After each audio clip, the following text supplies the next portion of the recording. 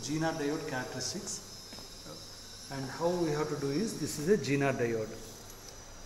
Okay, it is like glossy structure, and here there is a line. One side there will be a black line. It is called cathode, and other side is called anode. So first of all, we will take a breadboard, and we are going to put Zener diode, and we are going to take 1 kilo ohm resistor, and we are going to put 1 kilo ohm resistor, and this is the circuit. So in this circuit, this is the Zener diode. This symbol indicates Zener diode, Z. This Z indicates Zener diode. So here in this circuit, we are using RPS, one resistor, ammeter, diode, voltmeter.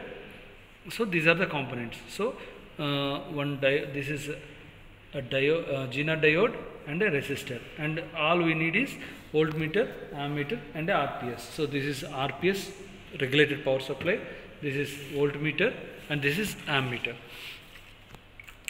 So looking about the connections from positive, okay, from RPS positive, regulated power supply positive, to where I have to connect to the resistor. So this is the resistor. So I am placing the resistor here, and for this resistor, in the same line I have to connect this wire such that the resistor and RPS positive got connected. And from this resistor negative,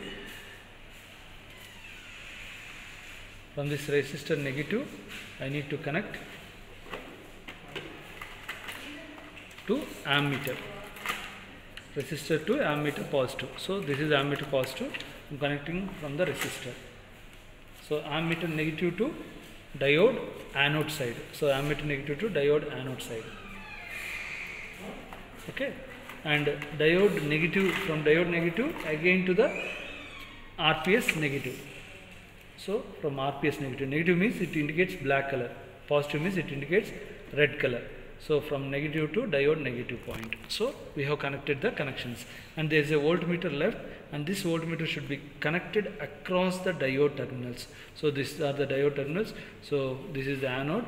So I am connecting anode terminal of voltmeter,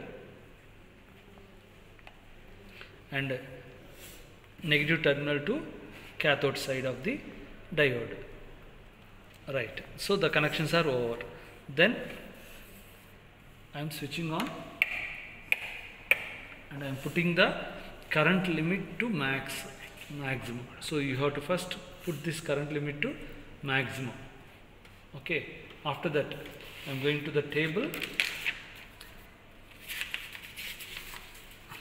In this table, serial number, RPS voltage, forward voltage across the diode, and forward current across the diode. So here the RPS, by varying the RPS slowly, I have to take down the readings. See, here the main concentration is with the voltage. So by varying the RPS, see now the voltage is of 0.1.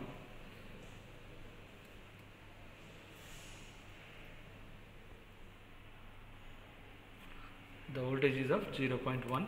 So RPS voltage, varied RPS voltage, 2.01. So here we don't need RPS voltage for drawing the graph. So don't care about this RPS voltage. Mainly we have to concentrate on these 2 meters. So by slowly varying for 0.1, 0.1, the current value is 0. Next, for 0.2, 0.2, the current value is 0.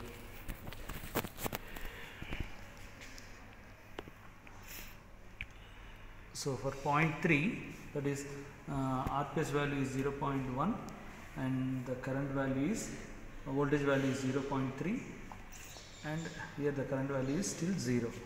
So slowly you have to vary like that. So 0.3,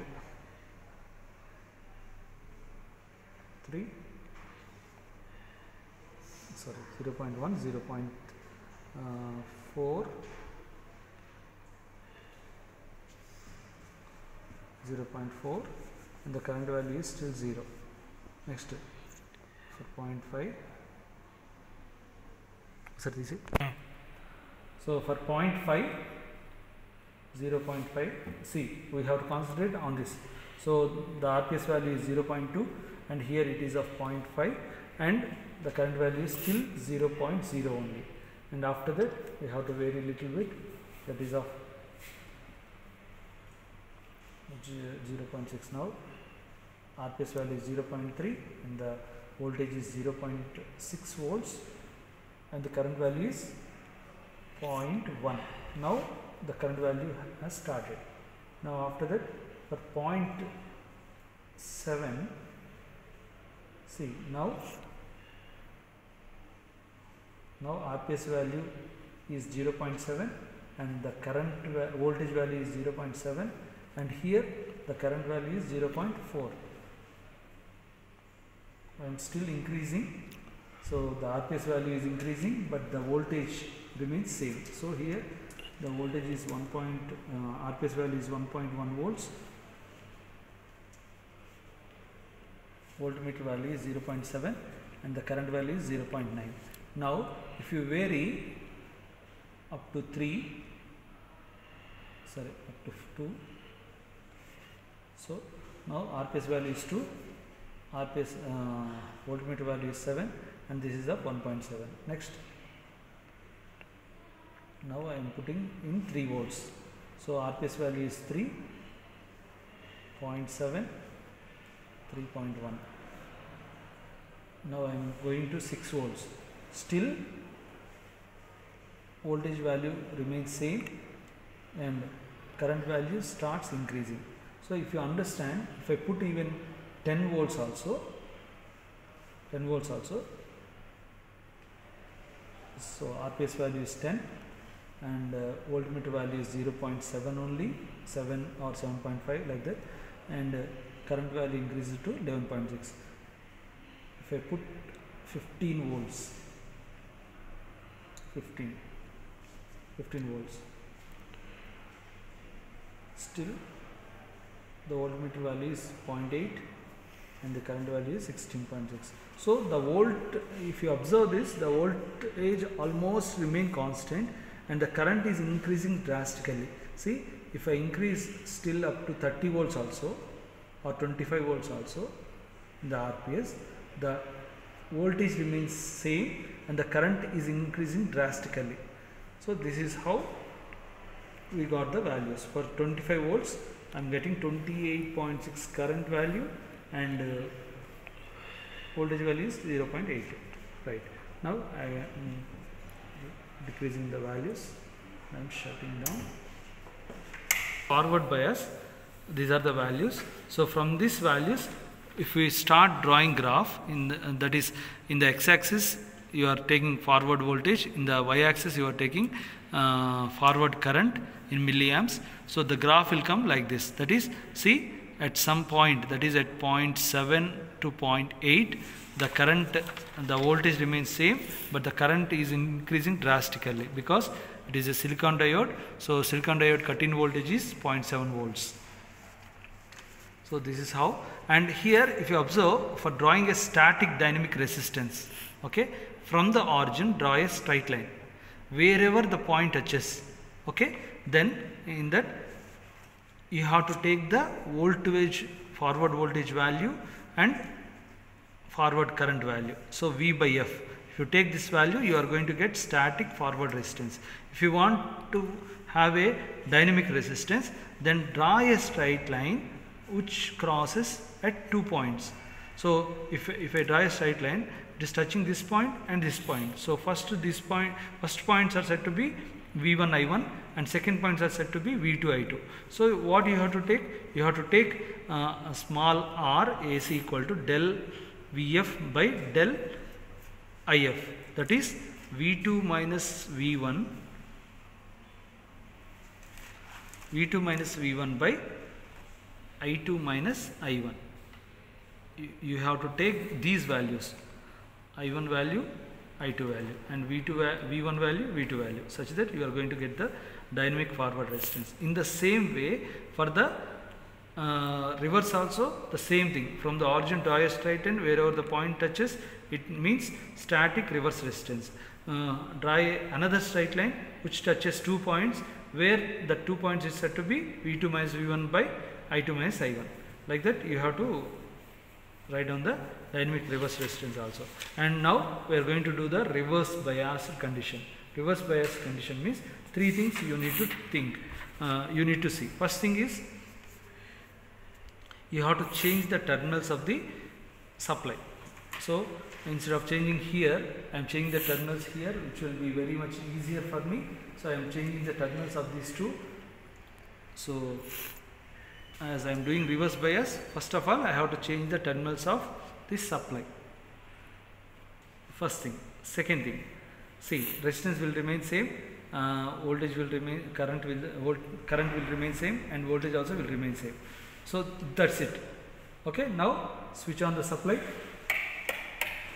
and take down the readings of reverse bias.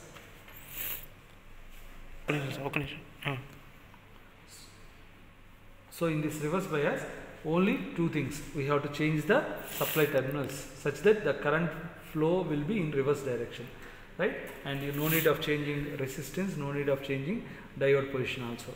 Okay, so here if you observe carefully, slowly if you increase the supply, automatically the values which you are going to see is in negative values. See, voltmeter you are going to see negative values, current you are going to see negative values. So by taking all the negative values, slowly by varying up to 7 volts, okay, you are going to get a negative value, that is in third quadrant. So same, in the same way, draw a straight line from the origin, you are going to get static reverse resistance from this point V2 by I, V by I, and after that draw a straight line cutting 2 points.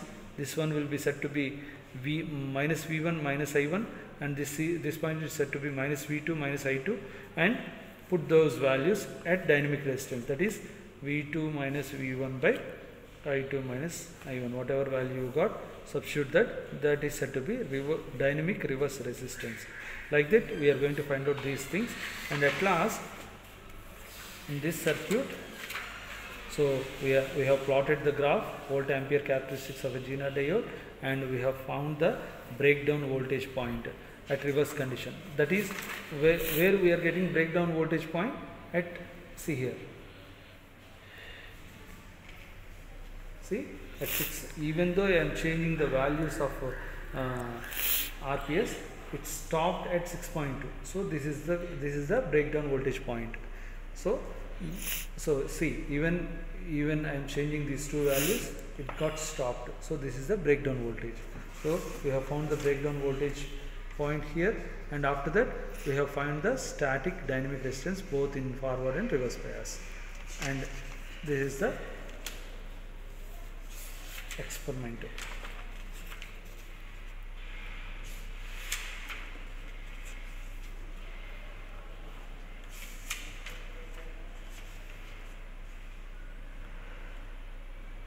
Thank you.